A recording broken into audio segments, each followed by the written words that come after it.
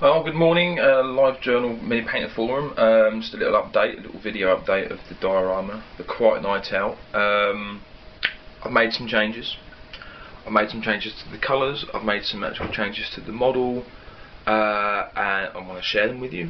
I like the comments I got last time. I've been trying to locate dog miniatures, and I've actually decided I'm going to put lots of animals on this because I think just having people standing around in the street or fighting or whatever is a bit unrealistic. This is going to be a living, breathing fantasy street, so there'll be chickens and pigs and the like, just, you know, traipsing around all over the place. So I'll show you what I've done and how I've changed it, and obviously comments, you know, much appreciated. I'll show you some of the miniatures as well that are going to go on it. There's a lot. There's more to come. There's more in the post. So without further ado, here's the model. So here, this sort of bar area here has been changed. If you compare it with the old video, this post was actually further over, and this door was off centre, and it was doing my head in. I couldn't work out why the source lighting wasn't working, and it was because there was no straight linear line going through the model. So I ripped it all apart, which happens a lot when I make models. I get frustrated and take it apart and start again. I don't think you should ever be afraid of stripping things back to bare metal and repainting them if you don't like it. After all, they're not cheap. So I moved this pillar over here, I centralised the door, I filled in the gaps, and that sorted out everything as far as I can see. There are some ivy leaves going up the side here,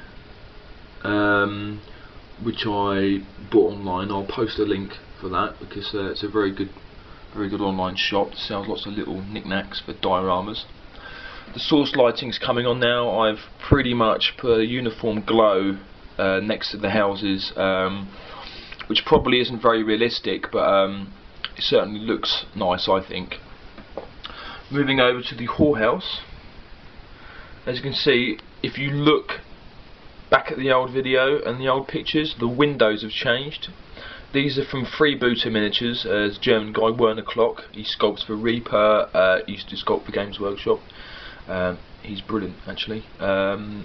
These are just like little slatted leaded windows. I put some windows on the bottom here as well because I wanted some light sourcing happening down here, and just with the door there really wasn't much going on. So I feel that that's helped that part of the model. Nothing's really changed here. I've put in the door, I've painted all the sort of metal work on the door, I've put some glow in the windows, and again nothing's really changed much here. I have some shop signs that I bought from Rackham which will be going on. The only other thing I've done is I've changed the colour of the roof. You can see there it's kind of red. It's reverse highlighting basically. It's a very dark red for the tiles. There's been dry brush over the top with a blue-black colour, and then highlighted with a very sort of dark midnight blue and a spot of white, just to sort of like give it a nighttime glow. Obviously moonlight is slightly different to sunlight. So there you go, that's how the model's coming on.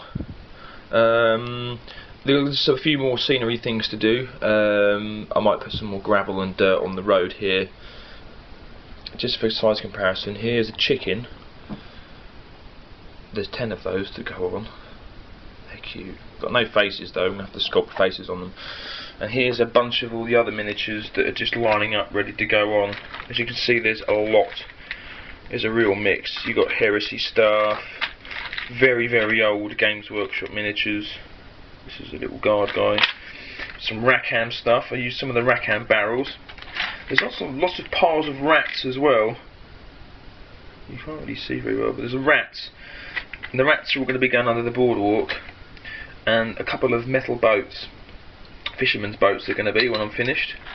So I'll obviously take some pictures when I get my camera back. For the time being, enjoy. And I'll see you next time. Bye.